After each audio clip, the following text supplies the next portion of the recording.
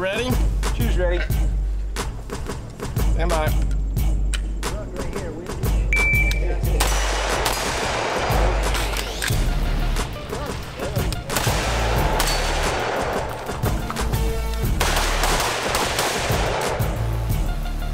With the small one? Well, that's like cool.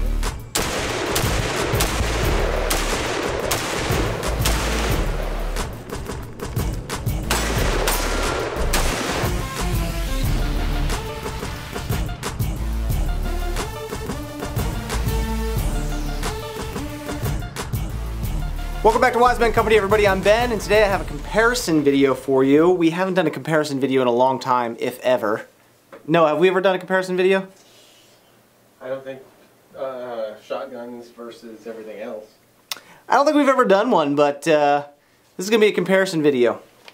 Today we're going to do one with the Holosun 510C and the EOTech 512. Very similar red dots, holographic sights, but full disclosure right off the bat, I don't have a lot of good to say about the 512 compared to the 510C. Okay, so I chose the 512 from EOTech because that was the most competitive price point to this Holosun 510C. This Holosun you can get right around $300 depending on where you shop, which is really good. The 512 new is right around $450, $400 depending on where you shop. Full disclosure, I got this one used for around 300 bucks. So I didn't get this one free, and this one is a buddy's of mine, so I have no problem hating on either one of these. Battery life. That's probably going to be the biggest comparison and the biggest drastic difference between these two optics. It just seems like EOTech cannot figure out the technology to improve battery life. And this 512 is one of their better optics for battery life. You can get 1,000 hours with lithium batteries for this EOTech, and 1,000 hours is just over a month. Now wait for it. The 510C has over 50,000 hours, which is roughly 5.5 years depending on how you use it. The Holosun does use a mixture of solar and battery power. It uses CR2032 battery, which is a little disc battery similar to a watch battery. And this one is using two big honkin' AA batteries. So batteries lead us into our next point, which is weight and profile. The Holosun 510C is definitely smaller than the 512. It's 8 ounces and only 3 inches long. The 512 is just over 5 inches long and 11.5 ounces. So there's a good difference there in profile and weight. Again, in an age and an industry where everyone's trying to be lighter, stronger, faster, EOTech just seems to kind of drag behind, which doesn't make a lot of sense in my mind. And I'm not a hater on EOTechs at all. I've used them in the past. I obviously use one currently, but it just seems like it would make sense to try to be competitive in the battery life and profile arena. Okay, so those were some of the specs. Let's get into some of the features that I like and don't like about each optic. And the 510C is first. There's a lot of features packed into this optic.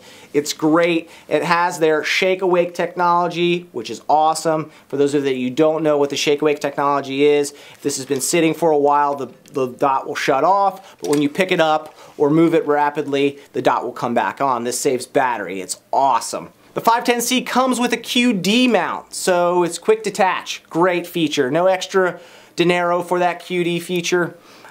They just built it right in. It gives you an absolute co-witness with your iron sights if you're running iron sights with this optic. The reticle on this 510C, clean, crisp, not hazy at all, not fuzzy, just a super clean reticle.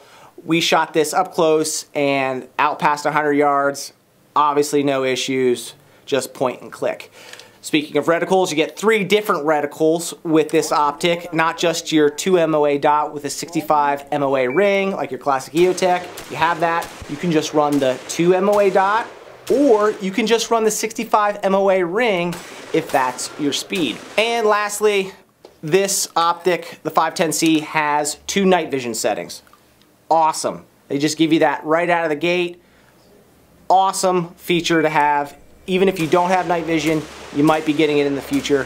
Why not have those settings built right into the optic? All right, some of the features I like about the EOTech. It's made in the USA. Yay! And that's about it. Okay, final thoughts. Both these optics are awesome. I'm not just bashing on this one. This one is hard to ignore though, the 510C. There's a ton of features that they give you in this optic, and the price point is stellar compared to some of the other stuff that's available. It's just loaded with features, which is awesome. The 512 isn't bad, but again, it's just a little behind in some of the areas where you would think it would be easy to improve on. Durability-wise, this wasn't a durability test. EOTechs are proven, battle-proven. They've been used by law enforcement all over the country. Time will tell how the 510C will do. I have nothing to report on my end. Both of these optics ran great when we were shooting them. So, time will tell on durability. Guys, if you could, leave me a comment down below which one you like and why. I'd really like to know. I feel like Holosun's just getting warmed up as far as optics go. They make a lot of great stuff, and this 510C is no different. So leave me a comment down below. Tell me what you think, EOTech for life or Holosun 510C. I'd be really excited to hear your opinion. If you like this video, hit that like button. Please share it with your buddies. Go check us out on Instagram and Facebook. We have a ton of great content over there, and we'd love to interact with you. If you want to support Wise Men Company, the best way to do it is going to wisemencompany.com. We have a lot of great products over there. Go check that out. Guys, I'm Ben, and we'll see you on the next video.